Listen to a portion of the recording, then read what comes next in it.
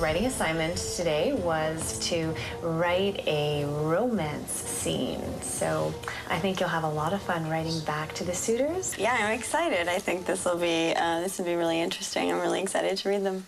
Interesting, or? Maybe just getting a little bit more intimate and so a little bit more exciting. So today, Roxanne received 2 gifts, one from Baudelaire and one from Shelley.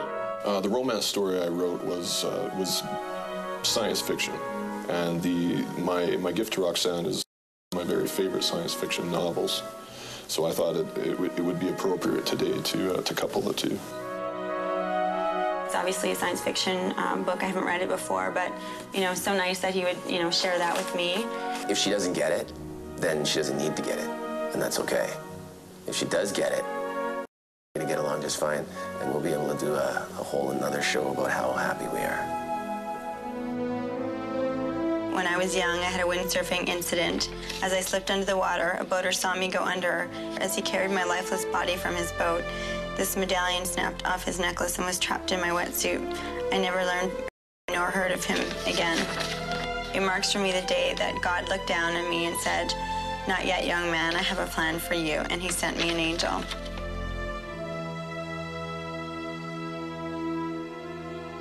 When the suitor is vulnerable with me and they give me a piece of their soul or a piece of experience, then we have a kind of a personal connection that I can relate to, that then we have a bond that we can kind of take further. He gazed up at the massive solar sail propelling his rickety craft. Its shimmering surface betrayed the empty blackness of deep space. 9 months ago, Chuck had been craving the solitude of this journey, but now, for the first time, he was anxious to get back home. The lights were dim, soft music was playing, and there were candles on every table. Roxanne looked brilliant. Her shoulder-length hair looked smart as it laid against her face. She always had that look of being simple, yet her eyes gave you the notion of sophistication. Percy slid to the end of their king-sized playground and took one tired, throbbing foot between his hands. He was strong, and his grip felt both professional and passionate. He knew exactly where to squeeze to get her blood flowing. His thumbs pressed hard into the sole, and Roxanne sighed with approval. She knew where this was going and couldn't decide which was better, the journey or the destination. A night of aerobic sex was not in the cards tonight, so obviously I'm a very sexual, physical person, which I am as well. And so I was really, like, connection, like, this is connection. This I connect very well with this.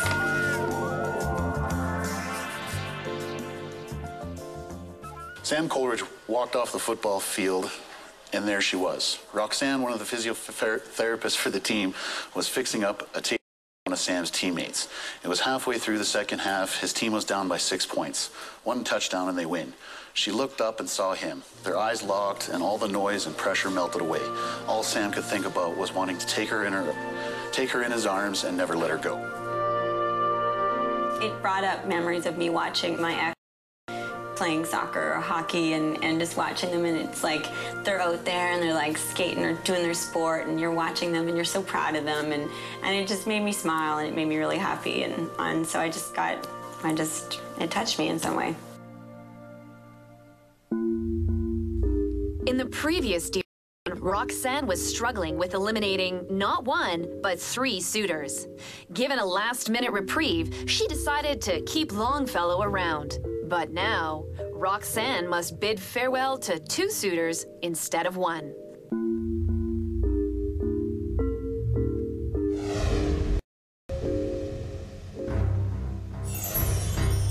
We're gathered here this morning, as you know, to find out who Roxanne has invited to stay and who she has chosen to leave.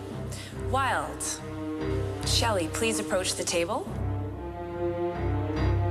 If I had to pick somebody, I think it would be Shelley. I think he's trying to get what he wants out of being smooth, out of being a good talker. I know some people like that, and it works when they can pull it off. Coleridge. Burns, please approach the table.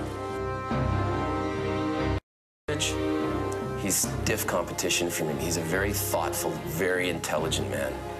And I don't want him around anymore. I love the guy like a brother, but I don't think that that I can have him here and succeed with as wide a margin as I want to. Fellow Baudelaire, please step forward. We're coming down to the wire, and it's all or nothing. So I was just a little bit kind of nervous by that.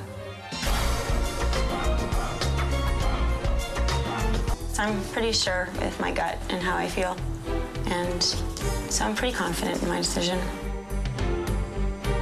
The time has come. All those who have been asked to stay, please take your place by the fire. You could always misinterpret anyone's writing, no matter how truthful it is. So it's pretty hard to say, I know her, I'm getting to know her, and it's starting to feel like we're actually kind of just friends writing, and it's less about kind of trying to sell yourself.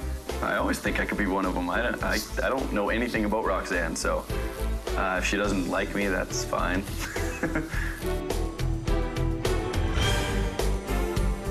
And will the dear Johns please remain standing?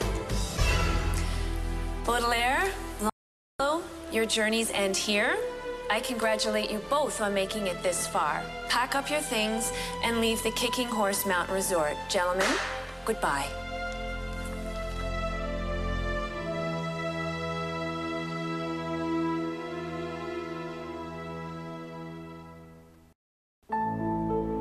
Dear John, thank you for your cute and witty letter as well as your gift. You made me smile, and for that I thank you.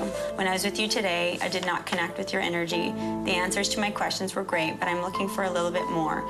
In addition, it seems as though you are being guided in a fairly religious direction, which is so great, and I would consider myself spiritual, but not necessarily in the traditional sense. Thanks for being part of this journey with me, Roxanne. Yes, I'm a religious zealot, Bible thumper. I think she's a church-going girl, but we don't share the same view of the world. I want a spiritual man, peaceful and kind and all those things, but not, hardcore, religious, a little bit more open. So I was just a little bit kind of nervous by that. Dear John, I was touched by everything you've done and shared with me, and obviously with the other suitors as well. I can tell from your writing you are educated, mature, and have an enormous heart, but I just don't feel a romantic connection through your writing. Without meeting you, I can feel you are a special soul. Good luck and take care, Roxanne. I can be a little bit more open now. I've been single for quite some time, and just having trouble sharing. And I believe now that I can maybe share a bit more, I can express myself a little bit more, and maybe I won't be so afraid. Really great romantic writing. It's just not me. The words he chooses, the things that he's saying is something I wouldn't say or I wouldn't do. Next time on The Letters, rediscovering the art of courtship. The suitors take a big leap for love, both on the range and on the page. If you can honestly portray your emotion, then you're doing your job as an artist, as a poet. Meanwhile, Roxanne faces one of her toughest decisions yet when she eliminates one more suitor, leaving the final three to compete for her heart.